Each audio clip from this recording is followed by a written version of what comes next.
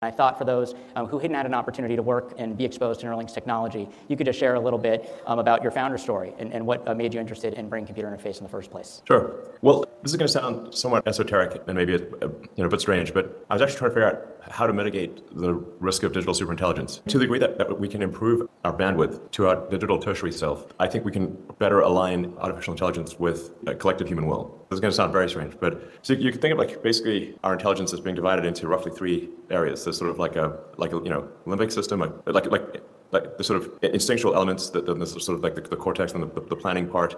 Then we also have a tertiary layer, which is all the computers and phones, applications, software that we use. So that you have a digital tertiary self.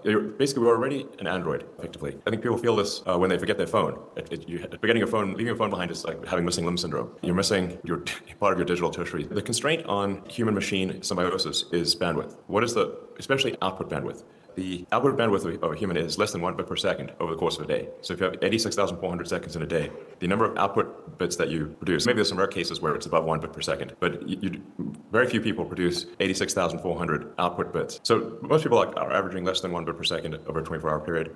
And when we do speak, they say the number of symbols per second of speech typing is quite low, especially if it's going through a phone. Then you just sort of have two slow-moving meat sticks that are trying to type letters on a phone. So you really have just a few taps per second of characters. So your phone is like a supercomputer in your hands, and it is desperately trying to figure out what you want to say. So that's, as a starting point, what prompted your interest in Neuralink. Yeah, so basically I thought, okay, in order to have better human-AI symbiosis, we must solve the bandwidth problem. Below a certain bandwidth, we are basically just stationary to a computer. And at 1 bit per second, that's a very low data rate when computers are doing trillions of bits per second. So when you think about brain-machine interface, why did you select the technical approach you did? I know a lot of thought's gone into that. Yeah, so if you say like, okay, we need to have ultimately 1 million bits per second or a billion bits per second, gigabit per second interface, then that means you need an implant. And ultimately we'll need to replace the skull, and it's going to be a zillion wire. I mean, this is some bizarre sci-fi stuff. And this is certainly optional, hopefully. Mandatory replacement of my skull, whatever the problem. Mandatory chip and brain is not what we're saying here for sure. But at a certain point, you say like, okay, how many electrodes are needed in order to interface have a whole brain interface? Yeah, I've heard you mention that larger goal of whole brain interface. One thing that's really struck me by the approach that's been taken is, I think as neurosurgeons, we often contemplate the natural history of the disease and competing risk and benefit. And Neuralink, as a company, has started with folks who have ALS and spinal cord injury, these kind of first steps in terms of technical approach. So we'd love to hear a little bit more about that. Yeah, absolutely. Long-term goal, like I said, is mitigating civilizational risk associated with a divergence of biological and digital intelligence. That's the long-term goal. Obviously, then you got to parse that into like, well, what are we going to do tomorrow? Yeah.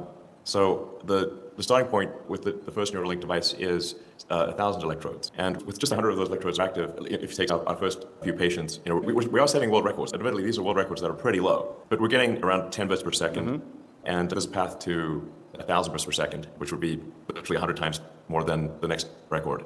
So we want to do the implants in where there's the highest gain and the least risk. So we call the first implant telepathy, which really just interfacing with the motor cortex, and it's basically looking at signals as though somebody moved their arm and just reading that signal and then sending that signal to the patient's phone or computer so they can then move the cursor around just by thinking. If people have seen the videos of Nolan, it's pretty impressive what he can do. In fact, shortly after getting the implant, he spent all night playing video games just by thinking.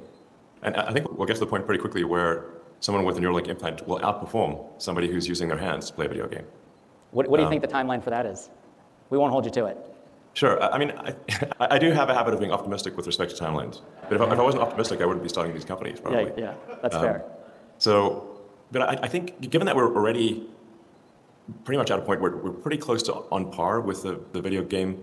Basically, you can play a video game at a comparable level to someone with hands. I think with our second generation device, which will have 3,000 electrodes, and we'll get a lot better at placing those electrodes. So it's only 100 electrodes being effective.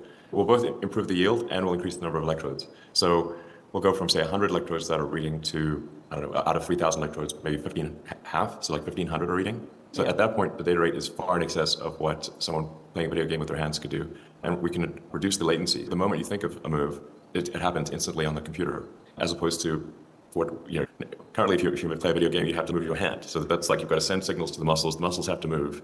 Your finger takes a certain amount of time to move. So you've got to, you basically got to move the meat puppet. If you don't have to actuate the muscles in your hand, your finger's going to move at a certain rate, like millimeters per second. But if you don't have to do any of that, you can literally think it immediately with no latency. You'll outperform someone who has to use the hands. Can you share a little bit in this early journey with BCI what some of the challenges have been? What you've encountered technically? I know the biological environment, the saltwater problem is very hostile, things with energy transfer. Would love to hear your thoughts on that and how your team's taking those things on. Yeah, as everyone, I'm obviously talking to people that know a lot more about the brain and than I do, but I've certainly come to understand more than most people. The challenge is you've got a device that's going to live there for years.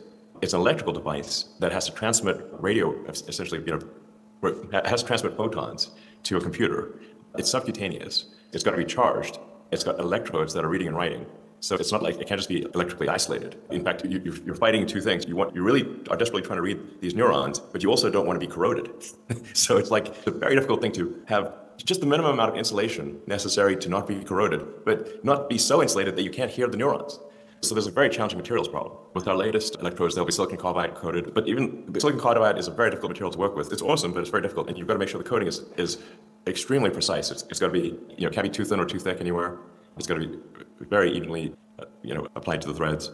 So it's the sheer number of iterations necessary to actually have this device be hermetically sealed and survive in the body and not fail in some way, and then have it be able to transmit to your phone or computer at a high data rate without burning down the battery is very difficult. I'd say there's many, many technical challenges in that. So I do have slightly trivialized by saying it's sort of like a Fitbit or an Apple Watch in your brain.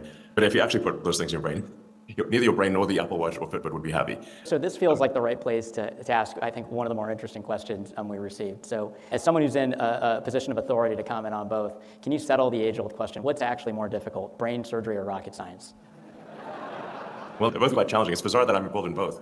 I mean, I think they're of similar magnitude of difficulty. Especially so the story checks out. Yes. I think nobody's out there thinking, what's easy? Brain surgery and rockets. Okay, perfect.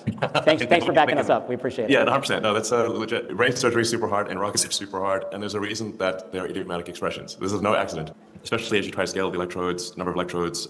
And we don't know how to ultimately get to say how do we do 1 million electrodes. We don't know how to do that yet, except that hopefully it is physically possible. If you want to have a high bandwidth whole brain interface, then I think probably the right order of magnitude is something like 1 million electrodes. And that still has a very high ratio of neurons to electrodes. So that means you've got to read, we try to, like any given electrode has to be able to read neurons from, several, 100 or 1,000 neurons.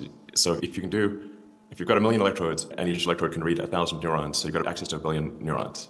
The goal with a whole brain interface is this potential for long-term augmentation or symbiosis. But in the more immediate term, something that we think a lot about as surgeons is how is technology going to allow us to treat problems that we aren't able to treat now?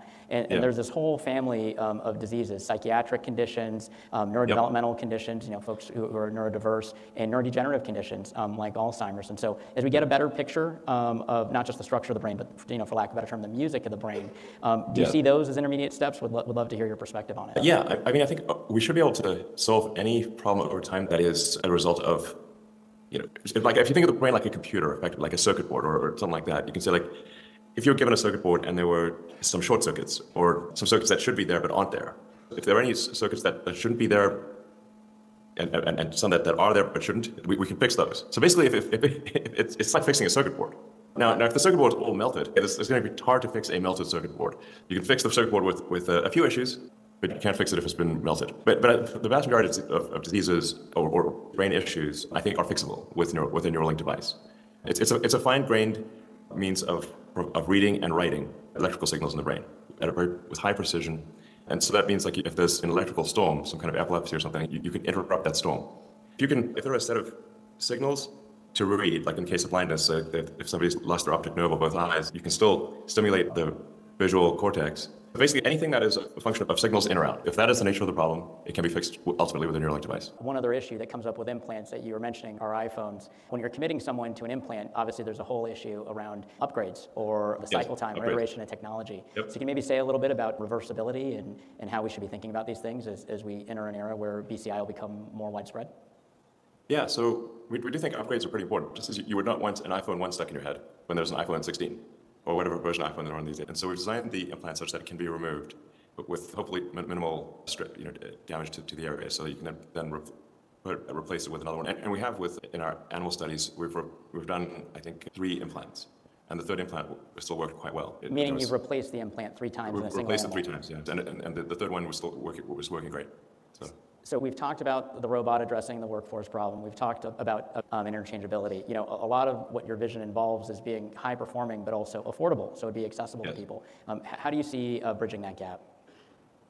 Yeah, so the device itself in volume should not be super expensive. I mean, hopefully it's like, I don't know, $5,000 to $10,000, and very high volume, it should start to approximate the cost of an Apple Watch or a phone.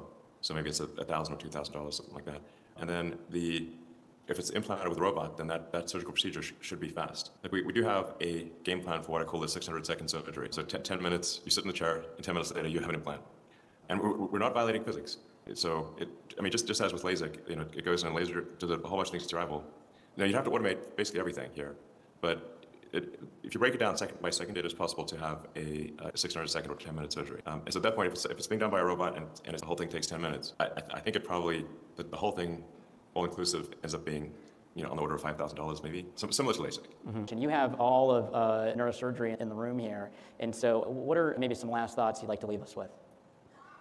Well, I think this is going to be something that is an incredibly powerful tool for neurosurgeons for helping fix things that are brain-related issues. It's sort of like, you know, it might be like the difference between, if it was a weapons situation, difference between like bows and arrows and jet airplanes. Like, it's a big difference.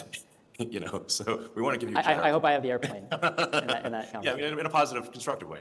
I mean, one can only do as well as the tools that one is. You know, it's like, what tools do you have?